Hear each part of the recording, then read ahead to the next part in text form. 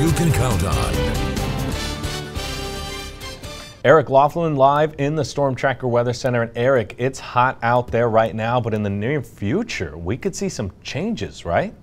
Yeah, definitely so. Once again, today temperatures were around 100 degrees, very, very dry relative humidity, but we are seeing that moisture come up from the southwest.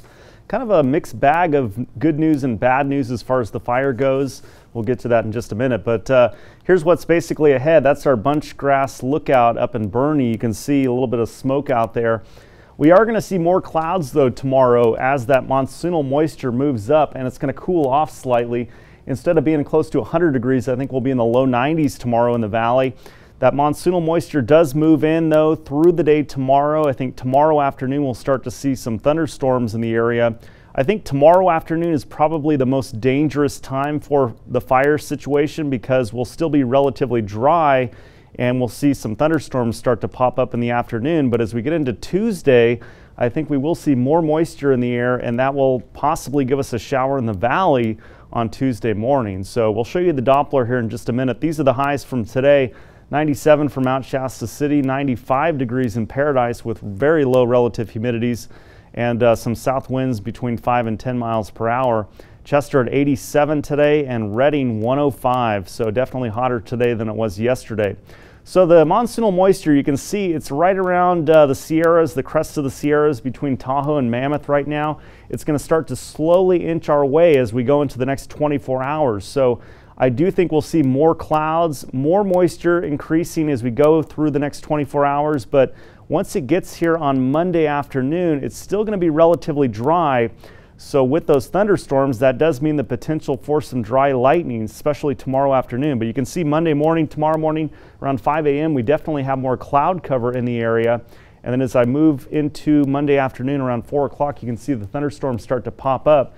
At this point, it's still relatively dry, but as we get into Tuesday, we will bring in more moisture. The relative humidities will come up, and you can see Tuesday morning at 8 o'clock, actually some light rain, maybe some showers forecasted for the valley.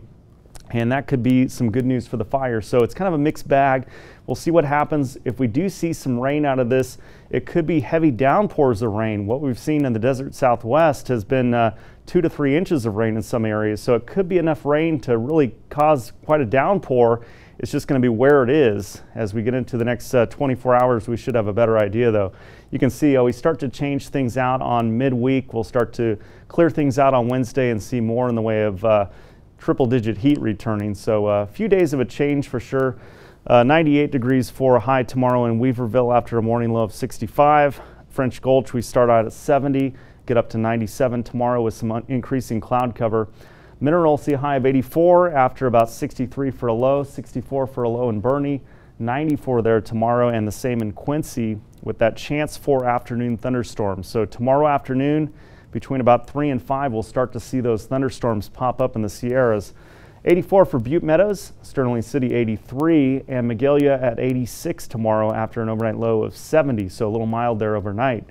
There are the temperatures for the valley. We'll see more clouds, a little south breeze 5 to 10 miles an hour, 72 for Red Bluff, and 96 degrees tomorrow, 94 in Los Molinos, and the overnight lows in the valley, close to 70 degrees, so another mild night.